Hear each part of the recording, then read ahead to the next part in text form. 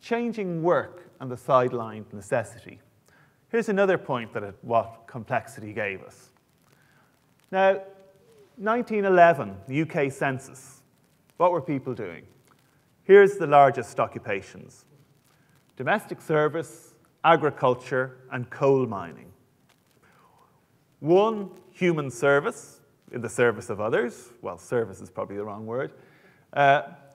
Agriculture, i.e. energy for us, for ourselves, and direct energy extraction. Pretty basic stuff. And this is 1911. The UK already had an empire. It was doing lots of other things.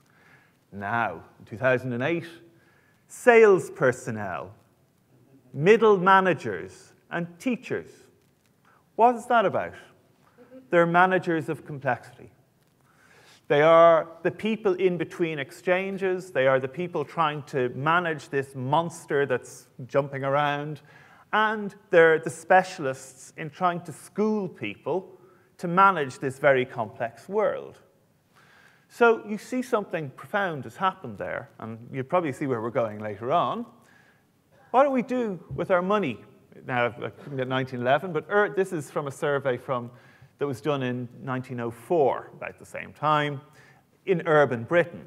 How much were people spending on food of their income? 63%. All right?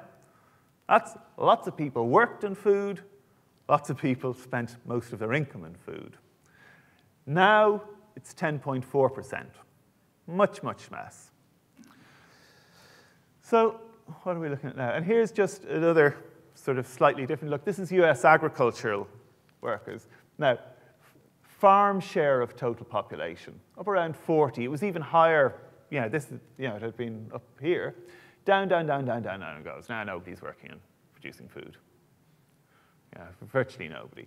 I want you just to note, because we're going to come back to it, Great Depression, 20-plus people, just over 20% of people were working on that sort of basic food production.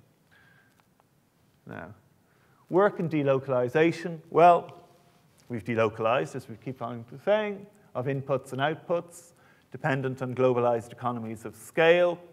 Now, sorry, just on the first thing, what we use to interact with the world, we make our living. We think of it in terms of, I make widgets, so what's important is I make widgets and the things I need. But it also requires the things we take for granted.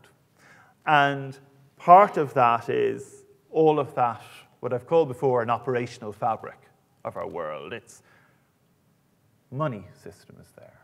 There's electricity if I need it. There's legal contract being enforced. There is a global system. All of these things that if I'm starting up a business, I don't even have to think about because they're there. So that is effectively the difference between me and you guys working and what's happening in Kyrgyzstan to those people. Our operational costs, just to allow us to work, are much, much higher because we have all of these other associated things that make us viable. And obviously, we're more specialized, that's the higher operational costs of doing work, globalized infrastructure, but we'll move on. And one of the final things I want to just look at is sort of more a behavioral, biological thing. Nicole touched on some of it earlier on. And our kind of sphere of attachment. And I've done it in terms of space and time. Space and time. And in the middle, I call it my mesolimbic me point. That's about me now, what I want. Blah. And a lot of this is pretty much part of our biology. It's culturated a little bit as well. And as we go forward in time, basically, we've evolved to be pretty interested in what happens along here. And we've evolved to pay most of our attention to family community. Now, something remarkable happened. Because in evolutionary terms, it's this amazing thing that I give something that is essentially has no intrinsic value, and I send it over the world in the hope that somebody I don't know gives me something or other. It's pretty amazing. And that expansion in who I'm willing to trade with, because I expect completion, and the idea that we'd invest in mortgages and pensions is a recent thing, certainly at this sort of level of complexity. And it's what allowed the complexity to grow. And the first thing is we see, well, what was happening? Now, I didn't put wealth there, but we've had the stability that we talked about, that globalizing growth, relatively stable, rate we could adapt to. We started to realize, this is how things work. We got used to it. You know, hey, you know, my parents are getting a pension. I probably am, you know, nothing. And risk dispersal. You know, we talked earlier on about risk. In time, how do we risk disperse? We get mortgages, we get pensions. We have a society that absorbs risks for us in terms of gives us more economic activity. So if I lose this job, somebody's out there trying to find another one for me, or at least the system is. And more wealth, because we had more discretionary income. We weren't really worried about losing that little bit extra. When somebody said, you know, you should put it in a pension, we went, okay, that's all right. And likewise, in space, wealth, there were benefits of cooperation. If you trade with me, we all trade with each other, we all become a little bit wealthier. We'll find new opportunities. And we learned that there might be somebody who's a cheater. Now, this is a very human thing, basic foundational evolutionary behavioral thing. There's always a cheater. So you don't want a system where the cheaters overrule the system or it'll collapse. And the cheaters don't overrule the system. One is because it's in everybody's benefit, more or less, to cooperate. But we also made globalized institutions of trust, like the IMF or the European Union, or global trade agreements, or the list goes on. And we have global legal systems, all of these things that in proxy of not knowing you personally, or my community not knowing you personally, will act on our behalf and punish the cheaters. And as long as you have growth over time, you can assume, without thinking, you can get habitualized to, there is a global system, my contracts will be dealt with if somebody cheats, and we can kind of forget about our community, et cetera, et cetera. The other side is, on that radius of cooperation, is the economy. For families, we generally have a gift economy, or we're close friends. Then barter might be the next stage, where you know somebody, and I know I can come back to you if your chickens are not chickeny enough. And then we go on to currency, national currency, and foreign exchange, and so on. So if that is the evolutionary the psychodrama of evolutionary behavior, the mechanism or the means that what that brought about was, again, this interaction with abstract money of no intrinsic value, or credit of effectively, you know, a promise. And it's kind of interesting because I was reading before I came here, and I did have it in one of the original slides. It's from Daniel Defoe, who wrote Robinson Crusoe. And he was a great pamphleteer. And in the 1690s, he was writing about credit. Because here you had Britain and France sniping at each other on war. But this was really expensive. War paying out of what you have, out of your current income, is a very hard job. And Britain did something, or England at the time. What did they do? They learned a little bit from the Dutch, and they discovered credit. And Daniel Defoe is a great writer and observer, because this is really the beginning of credit. Kind of, this is amazing. Armies march on this thing. You know, whole worlds change because of this credit.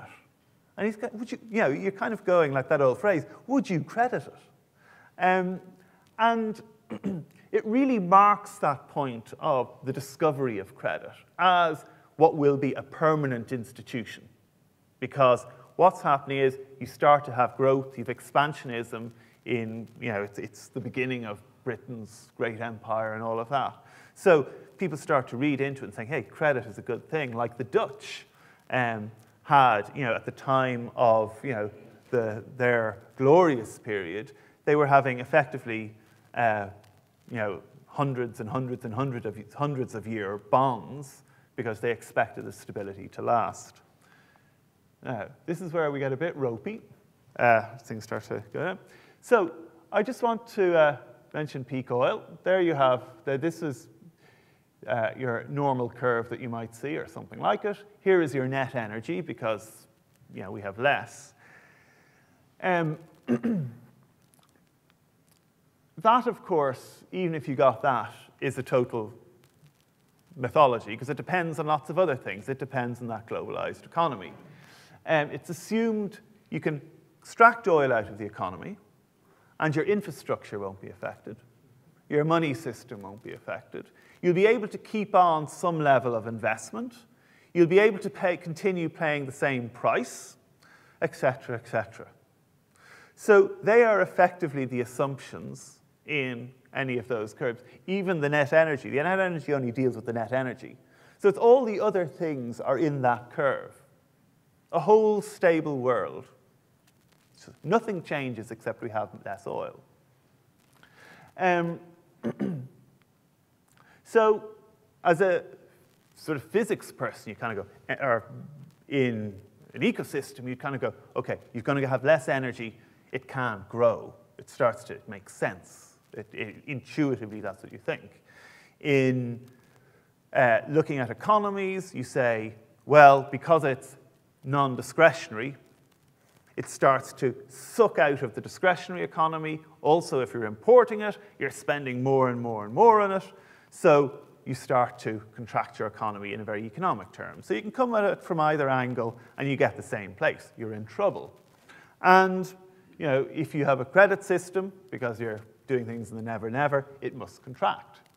So my issue really is more worried about food.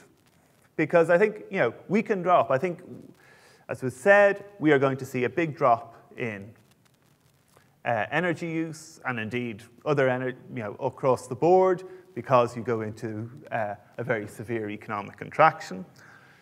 But food is an interesting one because I think we're already on the edge of things and we have very little slack. And obviously we've got production is strained and it will become more strained on average just for those reasons. Demand is rising, as you know. And we've very tightly optimized production to consumption systems. Now, that's I'm saying there's an awful lot in that. They are phase locked. That means that, in Ireland, in the US, you're not producing to keep yourself fed over the year. You're producing for global markets. So however you plant in whatever cycle, it mightn't keep you, you might have gluts, if you were just to live in it, and then emptiness in other parts, because it's not designed to keep you fed throughout the year. It's, as you know, it's just-in-time delivery, etc., that there are inputs, that there are seeds. You need to keep buying seeds every year, inputs, etc., and you're dependent on the international financial system, you're dependent on credit, you're dependent on subsidies. In Europe, we have vast subsidies in agriculture that are really complex, that effectively farms are insolvent, up to the rise in debt, and there is virtually no resilience in the system. It will break. And here is an example that I use of lock-in. I think this is really, really risky, even for European countries. Now, the problem is that by supermarkets driving down prices, which is really affecting farmers' ability to invest in anything, they're effectively in servitude, debt servitude and everything else, they are making food prices lower, which is helping, say, the Irish economy, because people have that bit more money to spend on servicing their debt and their heat. And that is good for the Irish government and for the bond market and everything else. If we want to fix the food system, even if we could, for lots of other reasons, very difficult, we'd have to raise prices of food. We'd have to raise prices, somehow decouple the debt from the farmers, a whole range of things. We'd have to get rid of the supermarkets or at least do something very radical. But the net benefit would be rising prices and depressed productivity, because you might get productivity up in 10 years, but if you pull out those systems now, you just have a drop in productivity. So you'd have a huge increase in prices. So that's an example of lock-in. And then the risks, declines in production, declines in purchasing power. People have no money, basically, can't afford it. And I mean, this not being able to afford it is something certainly we're very familiar with in Ireland, because about 150 years ago, we lost over a quarter of the population to famine. But there was food here. There was grain, there were all sorts of things. But that was being exported because people couldn't afford to buy it. And this is quite normal. Amartya Sen has written a lot about this in terms of the world today, and historically in terms of, famines aren't always, or very often are not about food production.